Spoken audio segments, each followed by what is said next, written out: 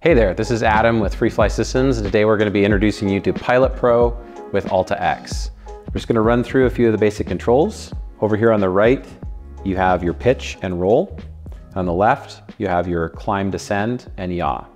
In the middle, you have your mode buttons, position, altitude, and manual. If you're not a really experienced pilot, we recommend that you seek pilot training before you go into a more advanced mode like manual or altitude. They are available for emergency situations, which you can read about in the Wiki.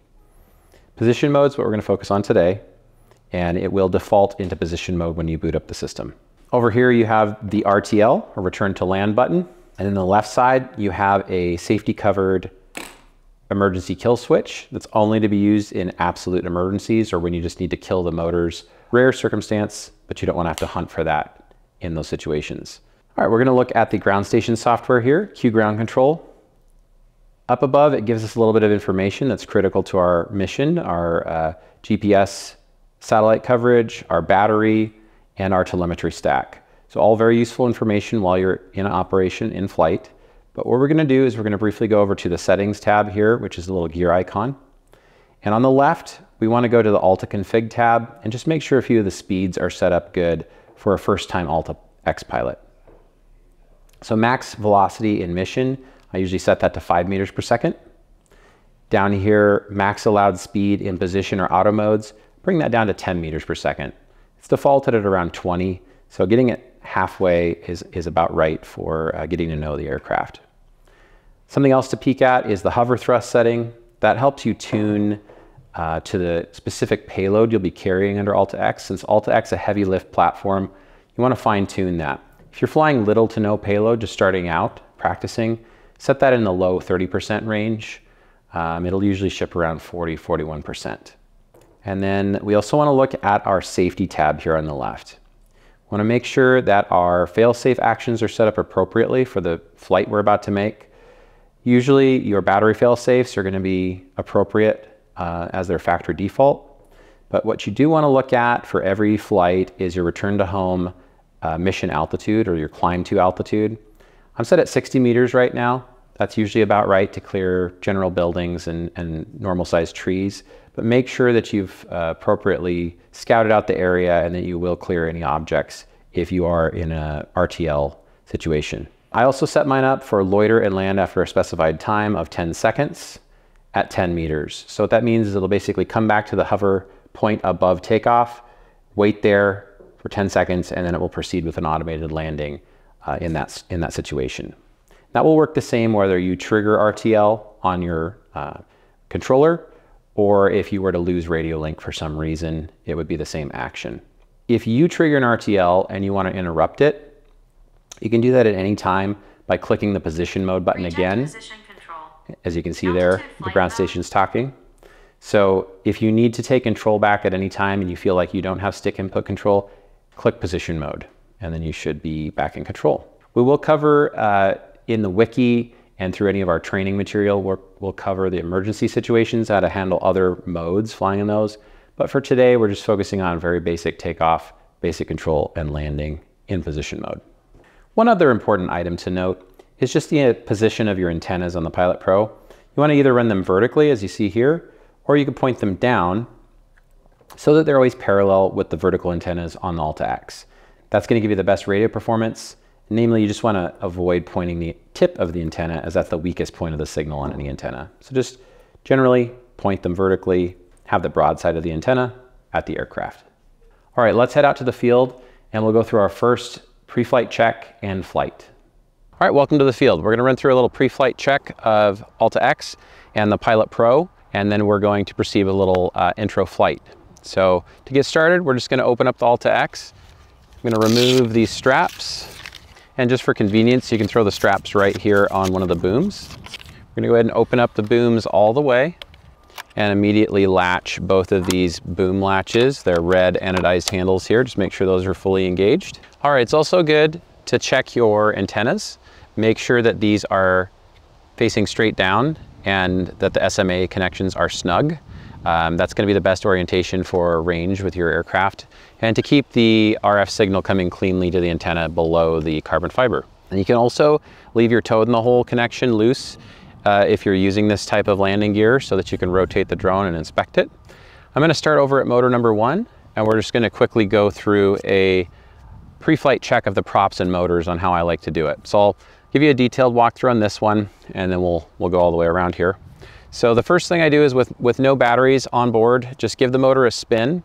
Once I see that it's running smooth, I'm going to get a little tug upward and feel the front and back leading edges of the propellers. Make sure there's no chips or cracks on them. You can also inspect your active blade hub at that time. Make sure that everything looks healthy and is set up correctly. Then you want to run down the boom, checking it for any nicks or cracks, as well as your boom struts. And you just want to make sure that they're not under any pressure or load, that they're nice and tight, and that the ball links look healthy and all the fasteners are in place. So that's just a basic check. There are more detailed walkthroughs of inspection of the aircraft for various hours of flight in the Wiki, so refer to those. Let me just quickly go through all these here. We'll fast forward it for you. All right, we have a healthy machine here. We're going to move on to adding batteries and pre-flighting the software to make sure everything looks good before we fly. So mounting up batteries, going to put the right battery on first. That's so that the battery cables will nest over each other neatly. You can add them in either direction, but it does make it a little easier this way. And then I'm just gonna, in this case, line up the nose and aft of the aircraft how I prefer it, and lock down our toad in the hole connection. If you're running a different type of landing gear, obviously you'd want to check like your T-style connection points, make sure those are secure and locked down. It's at this point you would run through your complete checklist. To just keep the video short, we're going to just do the critical items, but always use that checklist and add any custom hardware, various payloads that you're going to be using to that checklist, so nothing critical is missed. All right, we're going to set Alta X down out in front of where the pilot's going to be flying, with the nose facing away from the pilot, the tail facing towards the pilot. It's going to be red lights at the tail and green lights at the nose. At this point, we want to double check all of our flight critical items. That's going to include our boom latches. That's those red latches, so we're going to visually check those again, make sure they're locked. Right above that are the battery straps. We're going to make sure those are securely strapped down. Then we can go ahead and plug in each battery one at a time. Firmly connect each one. Make sure there's no yellow connector showing. And then we're also going to confirm that whatever payload we are flying is secure. In this case, it's just our cargo landing gear with the toad in the hole connection. So making sure it's latched and secure in the orientation that I want it. The next thing we turn our attention to is to confirm we're getting a GPS lock at the RTK module. That's going to go from fading blue to fading in and out green. And then we know we've got a 3D lock, and we'll have a fail-safe home return point if we need it. All right, at this point, we're ready to fly. All right, so assuming all pre-flight checks are cleared, we are ready to scan our Q ground control and make sure everything's ready for takeoff. So across the top bar here, we have a lock on 28 satellites. Our battery is good. It's actually sitting at 100%. We can tap on that and see our voltage as well if we want. So almost 50 volts. So batteries are full. We are in position mode, confirmed both here in Q ground control as well as our OLED screen. And everything looks good. So I'm going to go ahead and arm the motors. To do that, you pull the left stick down to the right corner for about 1.5 seconds, and then we can let it come back up. We have 4 smoothly idling motors, and then we're just going to gently push up on our throttle stick.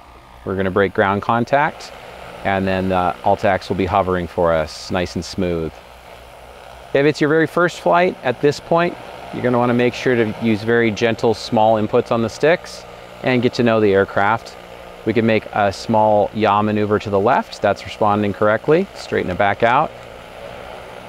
Then on the right stick, we can do a very gentle move to the right, very gentle move to the left, and find that it's hovering nicely. So everything looks good. We can see on our map that we have a live view of the aircraft's position over the satellite imaging, and we have our altitude and ground speed. This telemetry stack can also be customized by hitting the gear icon. So you could come in and turn on voltage, for example, and now we have that live right here as well. So just customize that to your liking. Got heading and artificial horizon here as well. So everything's looking good. I'm going to just walk you through a short landing here. So you'll get over your intended landing position. You're going to get down to about head level and make sure the aircraft is hovering stable. Then you're just going to select a nice steady down rate towards the ground, connect with the ground, and then pull the throttle all the way down and hold it. After several seconds, the motors will shut down. Disarmed. And you will hear disarmed. So that's just a basic takeoff, maneuvering check, and landing. All right, thanks for joining us for this brief tutorial of getting up and running with Alta X and the Pilot Pro controller.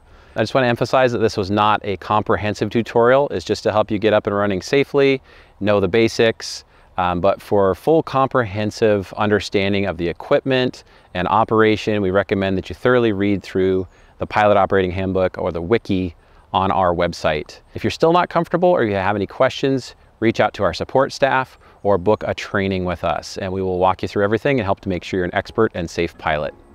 Thanks again and have a great day.